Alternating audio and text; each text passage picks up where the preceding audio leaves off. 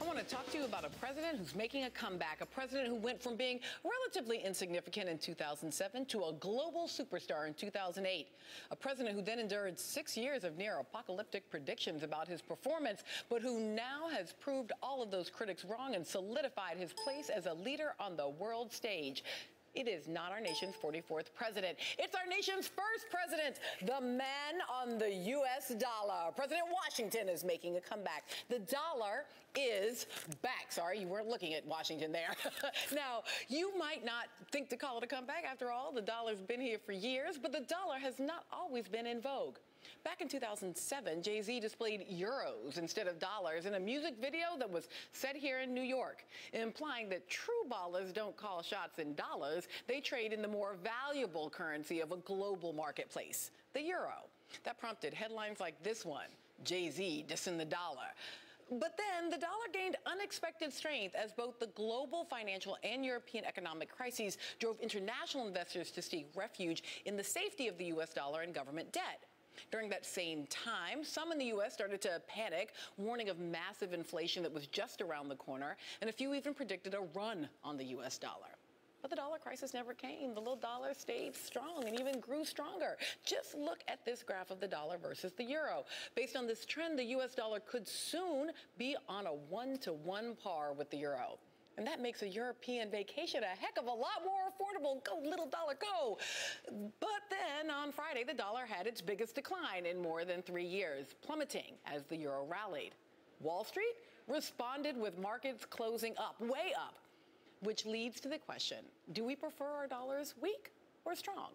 Joining me now to help answer that is Josh Steiner, head of industry verticals at Bloomberg LP and former chief of staff for the U.S. Department of Treasury during the Clinton administration, and Connie Razza, who is director of strategic research at the Center for Popular Democracy. So, weak dollar, strong dollar, what is preferable? Clearly, that's a too blunt way of putting it. Well, the first thing I'd say is if President Washington is grateful, he owes a lot to President Obama. The reason we're seeing a stronger dollar has to do with the fundamentals of the U.S. economy. As you said, we've been living in an environment where our growth is a lot higher than Europe. Interest rates are still low. Unemployment is down, not down as much as we would like, certainly in certain population groups. And inflation is still low. So if you're an investor on the global stage, where would you rather invest? For the last couple of years, it's clearly been in the United States, and that's led to strengthening of the dollar. So then why then was the weakening of the dollar relative to the euro on Friday a Wall Street boom?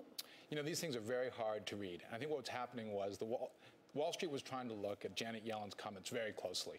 They were certainly following her comments on the dollar, but they were also trying to understand where the FOMC, where the Federal Reserve Board was going in terms of interest rates.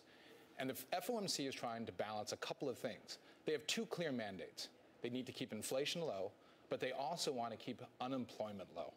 And they're constantly trying to balance those two things. And Wall Street's watching to see whether the Federal Reserve thinks that the economy is overheating and is going to need to raise interest rates dramatically quickly.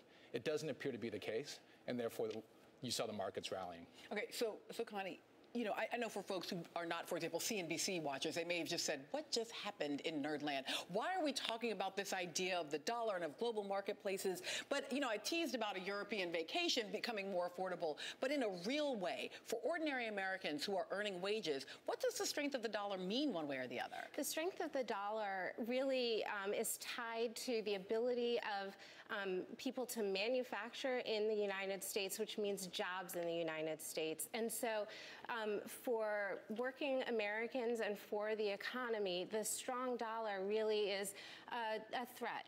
It makes it harder to have a tight labor market, which means that it's harder for workers to be able to bargain for better wages. And so while it may be that a strong dollar means that imports are cheaper, vacations are cheaper, that really is only for the people who still have jobs. They're not making more money. And so what we would rather see is a competitive dollar that allows for increased employment and for the economy to return to a full recovery for all of our communities. So are the policies that would lead to that outcome, from your perspective, are those policies that are in the purview of the Fed, in the purview of, I mean, is this in any way related to issues that can be addressed by voters on the ground, or is it really about Fed policy? I mean, in large view, we've been looking at the Fed because the Federal Reserve is able to, as you said,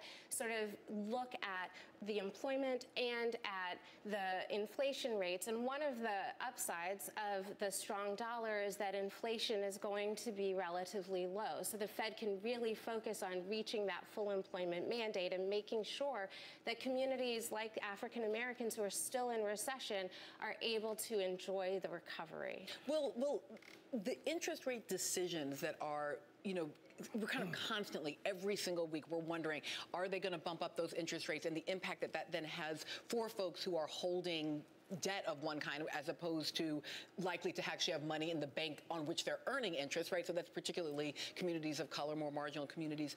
Do you have reason to think that Yellen will behave any differently than her predecessors in this role around these decisions? Well, as I said before, I think what she's looking at is certainly a concern about the long-term unemployed, and the fact that the unemployment rate is higher in the African-American community should be of concern to everyone, not just the African-American community, to all Americans. And I'm sure she is focused on that. At the same time, it's important to keep in mind, as you suggested, that the people who suffer the most from high inflation rates are those people who are on a fixed income, right? If you're an elderly person and you have a pension, inflation's a killer. If you're someone who's on a low income and you're shopping at Walmart, inflation and a weak dollar is very damaging because you're going in and you're buying things which are made in Vietnam and Cambodia and Bangladesh, and the strong dollar is clearly helping you. And by the way, the strong dollar is helping you at the pump. One of the reasons gasoline prices are so low today is not just because of falling oil prices, it's also because the dollar is so strong. Oil is sold globally on a dollar basis. The strong dollar is helping us keep prices low. Josh Steiner and Connie Razza, thank you so much for being here. And still to come this morning, Starbucks SAE and Kendrick Lamar. It seems like just about everyone is talking.